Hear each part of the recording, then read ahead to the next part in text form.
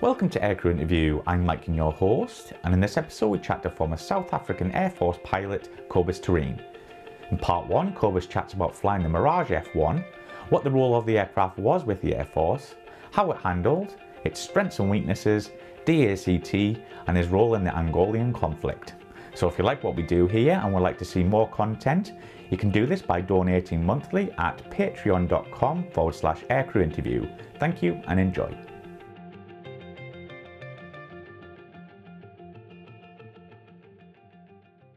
So Cobus, when did you first become interested in aviation? Hi Mike, good morning. Good question, because I didn't know. My folks told me many times over and over when I was about 3. I think it was the time the South African Air Force changed from the Vampire to the Sabre, the F-86.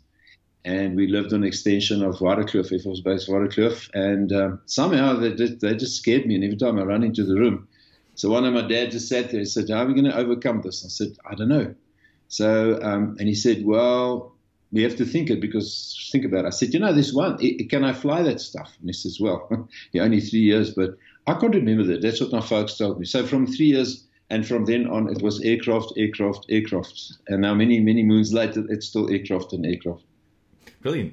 So yeah, when did you join the South African Air Force? And can you talk us through some of the aircraft you started training on? It was in beginning of... In fact, we first had to go and do the 3-month basic training. Everybody, you get through a computer selected. I went to Kimberley to Danitron Combat School in the Army, and I thought, I'm not going to fly. So we started in March 1974 at Donater with the old Spammy, the Harvard aircraft, the T6G, I think maybe it's more the acronym you all know, and up to 60 hours. And then we went, half a course of us went to Air Force Base Langebaan, where we flew the Impala Mach 1. And in 1975, I was awarded my wings. And we just had a chat about it last night by the famous General Bob Rogers. So that was actually quite interesting. Yeah, because the Impala, I've looked at it, and it kind of looks like a bigger Jet Provost. What was it like to fly? Certainly better than the Jet Provost. It's an El Iramache, it's Italian, and it's so easy to fly. In fact, anything is easy once you get to fly it or get to know it. But it was a good trainer. We enjoyed it. It was hot in Langebaan, so it's very hot in the aircraft itself, but it's easy to handle. And then the beauty was when the Mark II version came later on, which is a single seat with the 230mm cannons. That was really a nice aircraft to fly. It had hydraulic assistance. But the Mark I it did well. It spent many, many years in the Air Force, and I really enjoyed that. So how long did your flying training take? It's practically, it's about a year, and it's up to almost 200 hours, if I recall. So, yeah, that's almost going to work it out, because we started flying in 74 and we got our wings in 75. So it takes about a full year, and of which you build in the region of 200 hours for your wings. Brilliant. And then you move from poodle pilot to a pilot, but pilot in soft letters. Yeah. So we're here to talk about the F1 and the Cheetah, but we're going to start with the beautiful F1. What were your first thoughts on that aircraft? It's a beauty. It's an absolute beauty, and they have been in the country for quite a while. And during the time we first went, after I went studying, and then when I was done, in the meantime we flew them, the Impalas, and I went to 8 Squadron, which is the Impalas, and from there I was hoping to get onto the F1s, but I was then actually sent to 2 Squadron, which was the old Mirage 3s initially. But then I was invited to come to 3 Squadron in Pretoria to fly the F1. And I never looked back. It's such a beautiful aircraft, such a lovely lady to fly. She's potent, she's powerful, and she handles so nicely and so easily. So I think there's only one thing better than the F1, and it might be the Rafale, but I'm not so sure. Well, I totally agree with you there. So what was the role of the F1 in the South African Air Force? We had the 2 versions. Most of them were the Mirage F1 AZ. Remember the Z for South Africa, the attack version, and then the CZ, the counter-air version. We had only 16 of them. So the various roles basically was a 20-80 split, where the AZs would do all the ground attack, 20% air combat, and we did 80% air combat, 20% ground attack. So it was it could multi-role the aircraft, but the AZ had a Doppler for accurate bombing, where we had a Sireno radar for intercepts at night, day-night. It's a day-night interceptor. So that's basically the roles. And then we use it mostly to escort the reconnaissance aircraft, the Buccaneer, as you go, the Buccaneer in the back. But on very few occasions we went with the Bucks because they're low and fast. Don't have to worry about them. But mostly the Canberras and then also the Mirage 3 RZ, the reconnaissance aircraft. Mm-hmm. And did you as a pilot get to choose which, which role the F1 did, the air-to-ground or air-to-air, or were you selected for one, or did you get a choice? It was a combination. You were given a choice. You were always given a choice. I would love to go and fly air combat, and that's why I was initially earmarked to go to 2 Squadron. We had the Mirage 3C, which is also a counter-attack version, and then I was invited to come to 3 Squadron to fly the F1C. So that was my first choice, and I did like I'm going to get my second one when I went back to my first choice. Mm. And ironically, years later, I did go back to 2 Squadron. So in fact, I had all my choices going through. Lucky man. But can we talk a bit about your ground training? And was it quite intense on the F1? Yes, because when you get into the F1, your first solo that's your first flight because it's a single-seater. But having come from about 80 hours on the Mirage 3, we flew the EZ, the D, and the D2s. We did weaponry, we did air combat, we did air-to-air fighting. So it was quite an intense 80 hours, the 6-month course on the Mirage course, which prepared us well to get onto the F1, which is in fact easier to fly than the Mirage 3. But then we had a static simulator, and that we were pushed into, of course, all the ground subjects, hydraulics, electrics, and all that stuff. We had to finish first, then the simulator. And then when we climbed into the F1, I mean, actually, we just felt at home. I mean, that smell is the same, the Mirage smell. It's lovely. And it was quite easy to adapt. And then from there, we went further. We also, of course, with air combat, starting with 1v1, 2v1s, go up to 4v4s eventually. And then also air to ground, where we did rockets, mostly some bombing. I was a very bad bomber pilot. My favorite in bombing was the ski bombing, which you fly at 50 foot to deliver that. So yes, the training was intense, but I mean, I think years through the Impalas and then the 80 hours that course on Petersburg with the Mirage 3 actually prepared us to get into the F1 quicker than what I thought we would.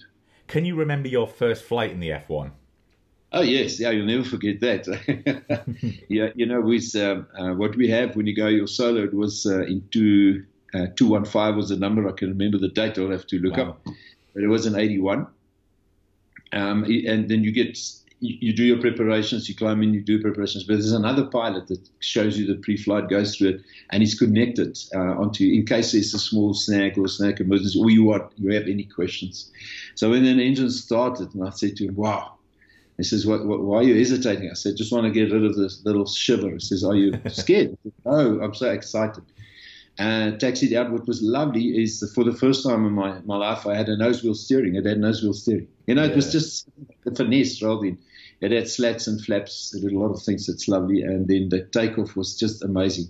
I nearly forgot to raise the flaps because now you've flown the Deltas, but at least there's something that warns you and pick up the flaps and go out and do the aerobatics and come back in there. I was fine because over the coming onto initial, I did a straight roll. And Officer commanding was not too impressed with that. He said, we'd like to have fighter pilots in the squadron, but for your first flight doing a straight roll, and I was fined 1 rand per degree. So I was fined 365 rand. Because that's fine. Was it worth it? And then we had a function afterwards. I'll never forget. And I had a very good friend of mine. He's passed away in Johan Ackerman, who was with me. So the two of us did the course together and we went solo on the same day. Oh, brilliant. And could you feel that power with that reheat in or afterburner? Yes. Look, you can always feel that. But from the Mirage 3 at Petersburg, which is at a lower altitude, there wasn't much difference. Although they had the older engine, we now had the 9K50, so it was a bit of a kick, a bit of a more kick, even at altitude. I'm very close to Aircrew. It's 5,500 feet. But I think it's always the nicest feeling when you let go of the brakes and you just slam it open. Until I flew in the Mirage 2000 and in the Sukhoi, I thought, it's not that much. So Cobus, can you talk us through some of your flying training in the F1? Like what sort of things would you be doing? basically, we tried to fly, and we did. We flew Mondays, Tuesdays, Thursdays, and Fridays, 2 to 3 flights a day. With air combat, it was very intensive. We went through phases, Then, for instance, it's the air combat phase, and we went through 1v1s. We build up and build up and build up and fly and fly. And that was what made us good, is because we flew so much. I flew 500 hours on my first 3-year tour, which is a lot. I think the sorties are practically 30 minutes. Then we would go and do navigation, low-level navigation, go into the air-to-ground mode, where we would go to Roodeval, the bombing range close to Petersburg, and do some bombing. And sometimes we deploy to Bloemfontein. We used to go there to Bloemspruit and De Wet, is it De Wet or De Wet bombing range, and go and do rockets and profiles. We have, especially with bombing, we never did rockets in the Angolan conflict, but we were tagged on behind the AZ sometimes to make a 16-ship formation with bombing. It's actually, obviously, when you're number 16, by the time you're rolling there, the ACA guys are fairly well exercised. But that's basically how the training went through Cyprus. And then we'd also incorporate, which is the nicest trip we could do, is air-to-air gunnery at Air Force Base Langebaan down at the coast there where the Impalas were. We had our own hangar and own hangar, and every setup is there. And then also later on, starting with missile firing, which was the loveliest of them all. Yeah, so let's talk a bit about the missiles. What would it be, the F1 be carrying at this time? At the time, we had the French Matra 550 infrared, and that was basically the only missile we had at the time. And it evolved as the war was going on, the conflict in Angola. I don't want to call it a war. And it evolved into, for instance, the V3Bs. Locally, we started building own missiles, but we never carried them in the conflict ourselves. We had the Matra 550. But later on, we had some of the V3Bs put on, and we also fired them. But by that, it was in 88, somewhere there, and that's when the conflict ended. And then later also we had, which was the beauty, was the B3S Snake, as we call it. Yeah. A Python, softly said, is a head-on sector V3, a head-on sector infrared. It's a huge missile. That was lovely. So we got to fire that as well. And then also what we did is we had, apart from the air-to-air, there's usually a flag towed by an Impala. And then we had what we called a taxan. It was a Sekapem and then a taxan that it was towed by ourselves. We tow it, and it's quite far behind. You can fly a figure 8. So you had to maneuver to shoot it, to make it more realistic. But for the Python, because it's a head-on, we had a Learjet that pulled a flare quite far back. Yeah, I was going to say, yeah. And incidentally, the Learjet pilots were X3 Squadron as well. They went to fly for another company. And then you fire that. And it's quite scary for the poor Learjet guy, because you can see you fire the missile, and it's just hope the missile will go to the back. So to me, that was the best of the best. Yeah, I think it's very rare pilots get to fire live missiles for sure. Yes, I must mention, we also had the air-to-surface missile, air-to-air missile, the A530, which was a huge missile. Some of the photographs you'll see it's at the belly, but I almost forgot about it because we never carried it. We were not allowed to fire it. They were actually Timex. We never used it. It was used when the F1 came in. It's a long-range air-to-air missile using the radar when you go to for intercepts. And unfortunately, it came Timex, so we never got to use that. We asked them so nice, I said, please, you've got all these missiles. Can't we go and fire them there, Langebaan out into the sea? We'll clear the area. We'll make sure it's safe, everything. No, I just said, no, the risk is too high. You never know what the thing's going to do. Right. And with missile training, also in the Impalas at the stage at Petersburg, we had, I forgot the name. It's a little missile that you can control. And it was actually training for, doesn't matter where you're going to go and fly, Buccaneers or what, it's a hand control in the cockpit. Okay. And this thing would just line up the lights, the flare behind the missile with the target onto the sea. Now that I remember that. But that was with the Impala to give you that type of experience. And I remember one or two of these, they would fire, they would go and they go right around the aircraft towards the back somewhere. With all the But I think that was more in preparation for the Buccaneer guys and the TV guided bombs and things we had later, which was all locally produced. Brilliant. Well, that's fascinating there, Cobus. But I want to talk about one of our favourite subjects on the channel and our viewers is DACT. So how did the F1 fare against, did it go up against the Cheetah, the Mirages, or even any other foreign aircraft? That was part of the training. We had at least once a year annually, we had a big air combat maneuvering camp. And sorry, I just want to close the dog here. Yeah. Because he doesn't understand that I'm talking, but I'm not talking to him. So we had, in the training was also this intermix with air combat training where we'd have remember at Uppington in the early years, we had the Impalas with the Impala squadrons. We had the F1 AZ, CZ, so 1 and 3 squadron. And we also had then, was it 5 squadron, had the Cheetah E, and 89 Combat Flying School had the Cheetah D. And then once a year, annually year, about June, July, we also had the supersonic camp in Durban, where we did what we call supersonic ACM. But you can fly out over the sea 30 miles away, and you don't worry about your speed. You fly in the hard deck. There's usually at 12,000. We can bring it back down to 3,000 feet. So one has to be very careful. You don't sit in a supersonic dive. So you can see the training was very intense, and we had these annual camps. But it was so nice. I mean, we had a lot of fighting with the Impalas because once you bring your speed down, and especially in the Delta, and you bring your speed down, that Impala is going to catch you.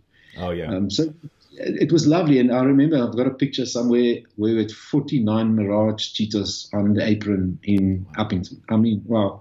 And there must have been 49 combat-ready pilots as well. And of course, then we also, the evenings was a little bit, not rough, but very enjoyable. Brilliant stuff. And yeah, you mentioned the Angola conflict there. We're going to get onto that. But I also noticed that you flew on the airshow scene with the F1. Can you tell us about that? Yes, but sorry, if I can come back quickly, you asked me as well what other aircraft types. We also had the privilege to fly against the Mirage 2000-5, which was here during the arms trade in 1995. Yeah. So we exercised against her. And then we also had the Sukhoi 30 and the Sukhoi 32. Which we also flew against, and with tactics and everything. And a guy like Viktor Pukachev, I flew with him in the front seat. So we had that exposure, which was lovely. And when I left the squadron, the Tornadoes, remember when Thorogood asked, Al Thoros asked if he can come and visit, they can come and visit Louis Trichat. They did. Unfortunately, I left the squadron by then. So they flew against the Tornadoes, and they flew against the F-15s from USAF. Wow. F-15s came here. I was so sad because now I'm flying big, steady aircraft in the airline, and these guys are fighting with the F-15s. And we actually did quite well. I mean, you can't compare an F-15 with a Cheetah. But anyway, sorry, just back to that question. So we had a lot of dissimilar training. Air shows, that is maybe one of my other favorites. You were given the chance and opportunity at the squadron to become an air display pilot. Obviously, number one, you must be interested to do it. Not everybody. And amazing, you think that every fighter pilot really wants to do it. And then there's some training. We initially started with the Impala, maybe, and then do some low-level aerobatics, and then with the F1. And the F1 was actually very nice and easy to fly because it had slats and flap and what we call the combat flap, which was quite nice. You're not allowed to use it during air displays. Obviously we didn't, of course, but it was lovely.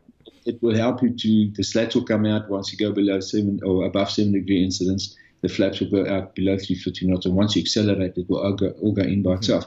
So the F1 was really nice to fly. The Cheetah I enjoyed as well. We did displays in the Cheetah C, although in the Cheetah I did more displays with the painted Cheetah, with the Spotty. We did a low-level 2v1 display.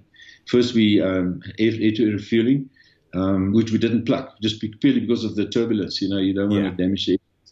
But the people to get the idea with the Boeing's low level with 3 Cheetahs behind, and then we'll do a mock 2v1 with the Cheetah.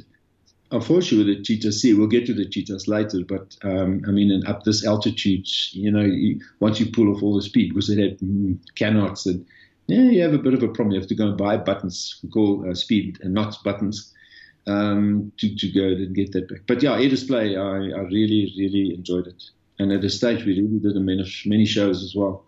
Yeah, I'm surprised you said that. Yeah, because I thought most fighter pilots would jump at the chance to, be a display pilot. I would think most of them wanted to, but somehow, only one can do it, and it was usually given to the younger guys as well. So if you take a squadron, most probably half of them had the opportunity to do that, and the other half, only one or two can do it, and they actually stood back. And was saying, maybe I'm not saying they never wanted to do it. I think they just, if there's really somebody that so much love to do it, rather give it to them. Yeah. So I was fortunate to do that. Cobus, you were also involved in the Angola conflict. Can you tell me about this? Yes, I suppose it's every fighter pilot's dream to be involved in some conflict of some sort, but when you go older, then you realize, they always say war is not about who is right, but what is left. But the Angolan conflict carried on for quite a few years, and I started off the Impala and the Impala Mark II, and we usually carried the 30mm cannons, and we had 4 rocket pods, the 68mm snaps. And we did low-level reconnaissance most of the time to see where the tracks of the vehicles coming in and where they were. But initially, we were not allowed to, we called it the cut line, and we were not allowed to cross the cut line. The cut line was the border between Southwest Africa at that time, now Namibia and I was part of a formation that actually the first time we did fire and did go across the cut line is when we realized that usually when there's an infiltration, they build a cache, arms caches just close to the border, because they know we're not allowed to go across the border at the time with Impalas anyway. Yeah. And we could see this, and the leader just decided, listen, you can see there were no people there, but somehow it looked like there was a cache, if I can use that word. And he fired a few rockets in it, and there was this big explosion. Oh. So then, of course, all 4 of us climbed in, and we took out that whole arms cache. Obviously, flying back, we said, did anybody cross the border? No, we didn't. And in fact, you can fire across the border. The Yati strip was about, I can't remember, it's about 500 meters no man's land. Right.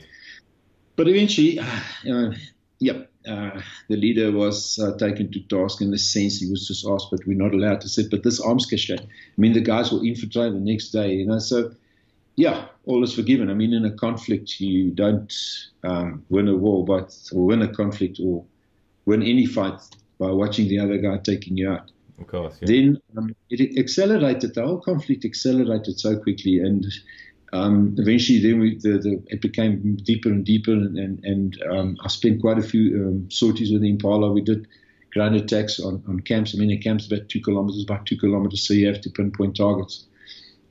From there, when I left, I did an instructor's course, and then I went back, and then I went to, then I first went to the Mirage course on the F1s, and then on the F1s, going into the operational area, we were usually stationed, even the Impala stationed at Ondangwa, which is still there today. The other bases were Rundu and Mapacha, but on EMS we also went to Mapacha. Seldom in Rundu. Rundu was in the middle. It's mostly where the choppers were, although they were at Ondangwa. And then your Canberras and Buccaneers would operate from Grootfontein, Air Force Base Grootfontein, which is a bit further south. Long runway and a huge army camp as well, but a huge runway, especially for the Buccaneers and the Canberras when they're heavily loaded, to have runway space. Ondangwa's runway wasn't that long. I think it was about 8,000 feet later. It was made only much later to 10,000 feet. And then escorting the Buccaneers, not the Buccaneers really. We trained with the Buccaneers, but they could fly on their own. And look, they couldn't protect themselves, but they can run low level and run away from everything.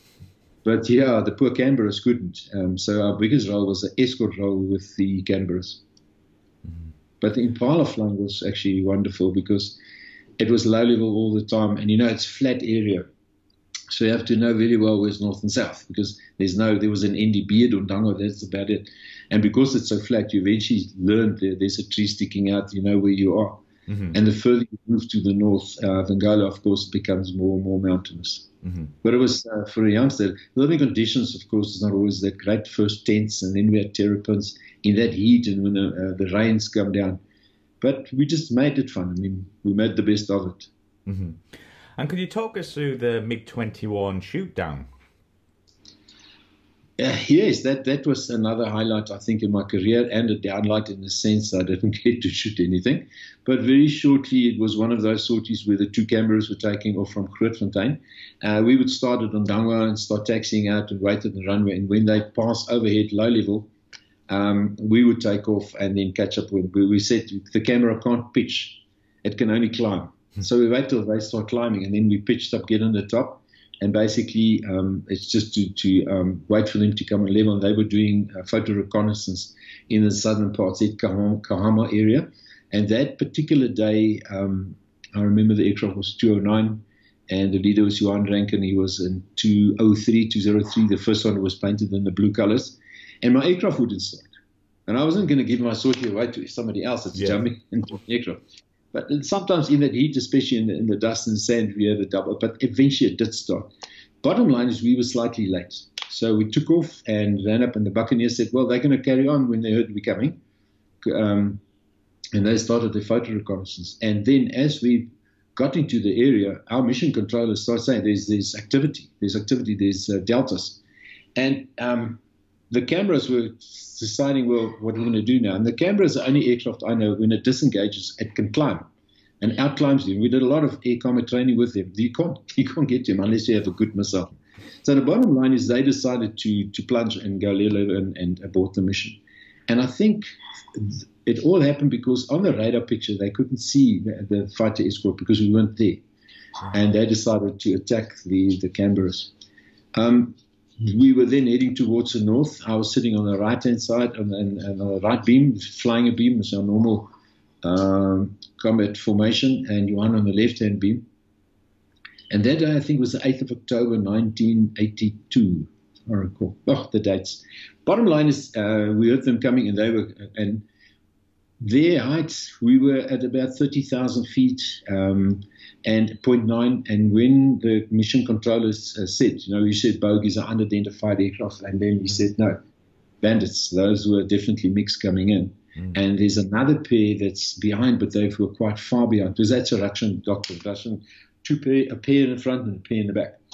And we said, okay, but we're on the very edge of our own radar at that time. So, unfortunately, the poor radar mission controller had to battle to see them, but he saw them as they climbed, and they most probably were going to go after the Canberras.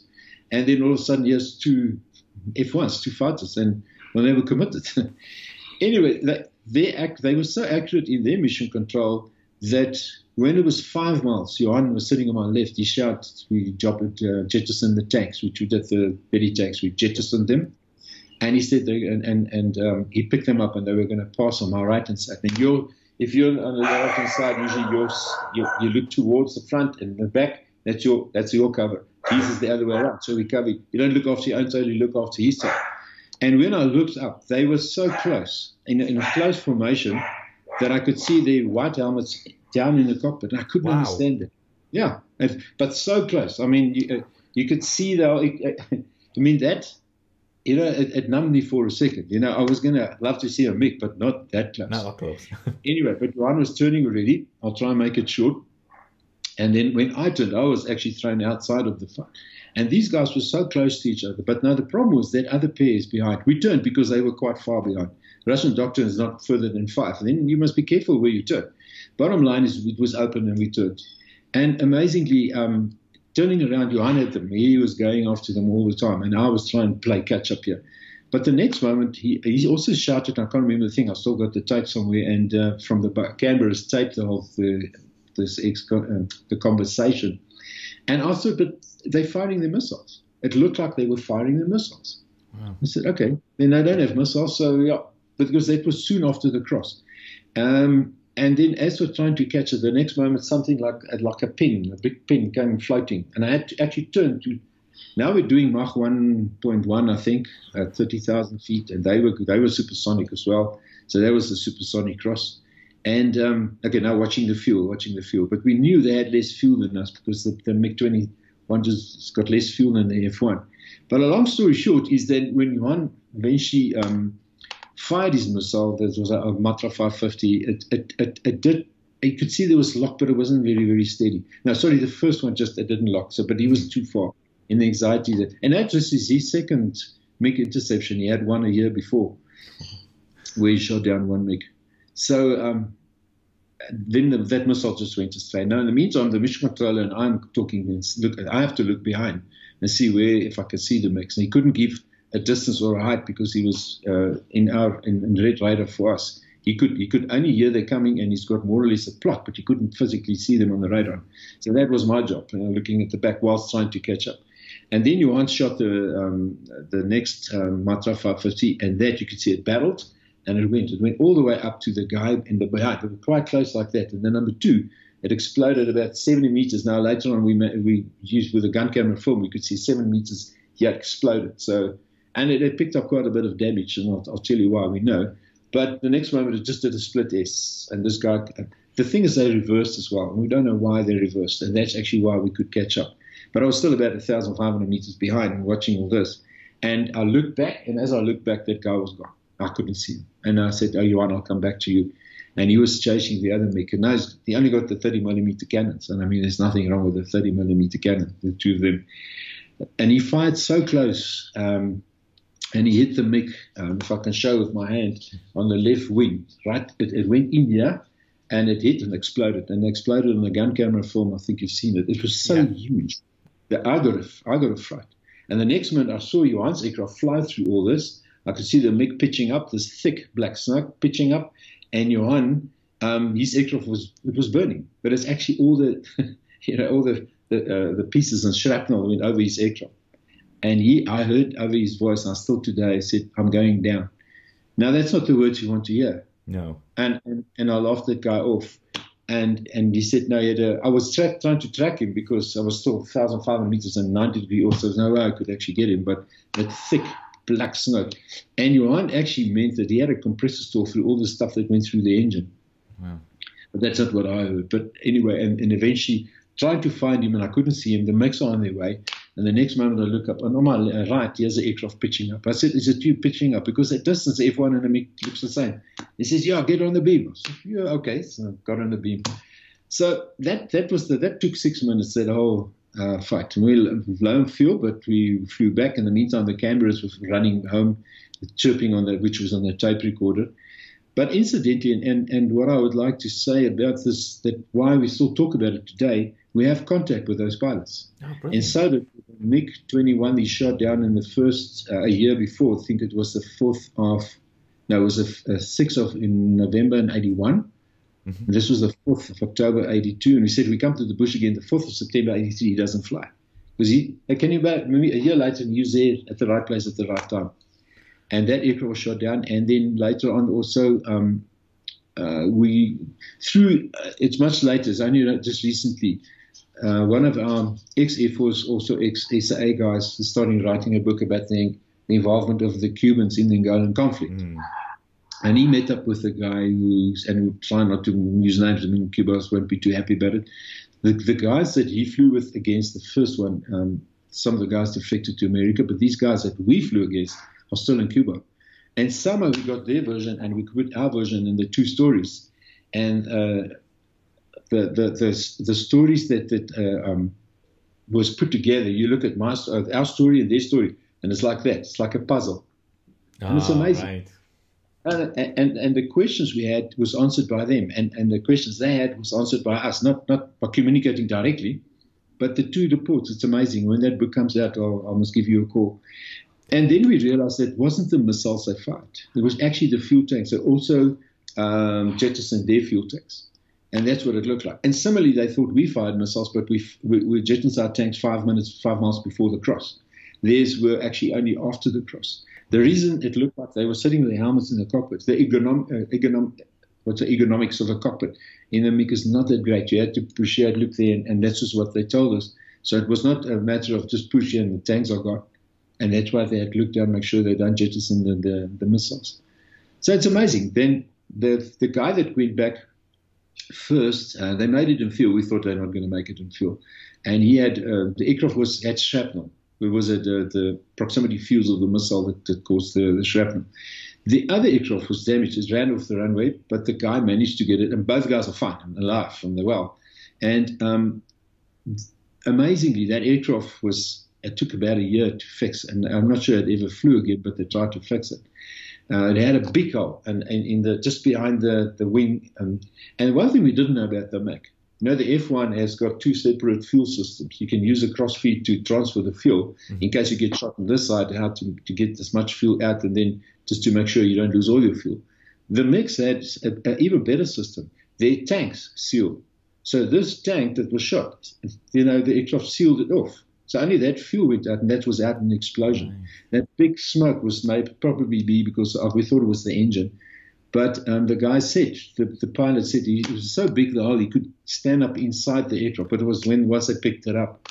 So amazing when it's behind after war and you go and talk to the pilots, because it doesn't never go about the person, and we have communications with him, which is great. And the one Cuban guy came out, he flew MiG-23s and he shot missiles on the C-130s. And the guys flew him out here, and we had a meeting with him and the two C-130 crews. Practically all of them were there the afternoon. I was invited as well. And the next day we had a fighter meet at Air Force Base Baardekloof, and he came there and he still had the map where he plotted he's going to. I said, well, that's amazing. And then he realized, these guys, they were also thrown into a conflict that had actually nothing to do with them. But I mean, that's what you sign up for once you're a soldier. So then you go. And it was so nice to exchange. I still got my Cuban wings here, and I got a nice coffee mug that says Boer Pilot. Boer is farmer, Boerkie, they call us Boerkies, Boer Pilot. So that's the good after the bad, So and it's so nice to have communications with them.